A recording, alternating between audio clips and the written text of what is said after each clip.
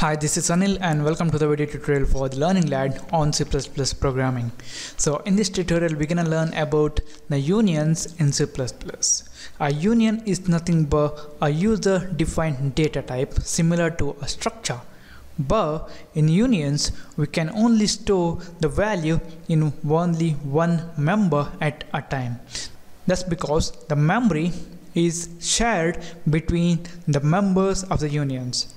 Unlike the structures where each structure member was allocated its own memory, in unions the memory is shared between all the union members. So in unions we can only store one value and we can refer to that value from different data types. And if you guys don't understand what exactly I'm talking about, don't worry, just stick with me, it's gonna be clear.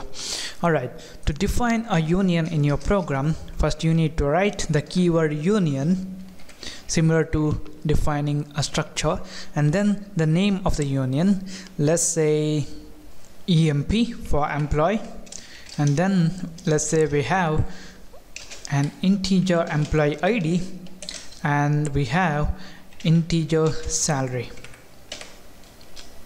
or let's say float salary.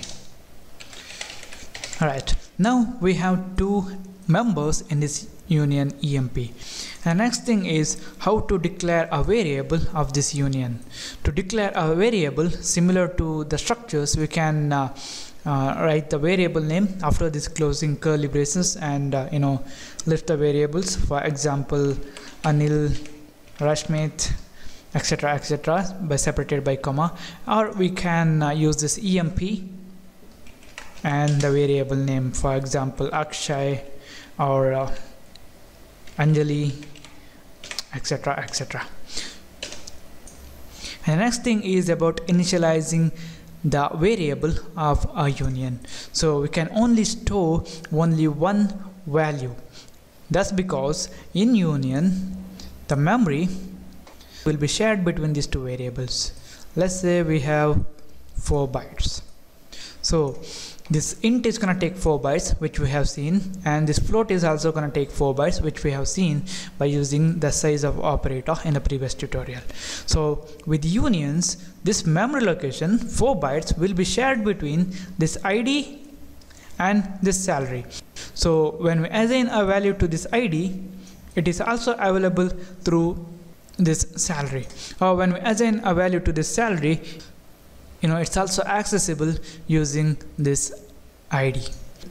For example, let's say we have initialized this ID to a value of 100, and later if we initialize another value to this salary, let's say 10,000, then at that time the value of this ID will be lost and the new value will be stored in this location. So to demonstrate that, here in this tutorial and also you guys can initialize this union variable similar to the way we were initializing the structure variables.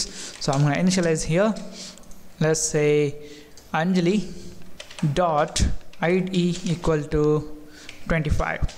Now the memory location shared between this ID and salary are going to contain the value 25. So this value is available in both this salary and this ID members. And also make a note that we are using this dot operator similar to the way we were accessing the members of a structure variable.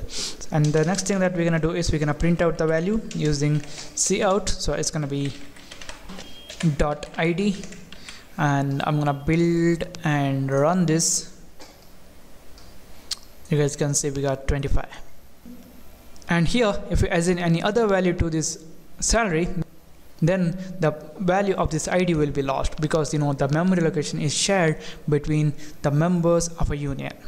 So this is it, guys. This is about the unions in C++. Thank you for watching, and don't forget to subscribe, like my Facebook page at facebook.com/learninglad, and I'll see you in the next tutorial.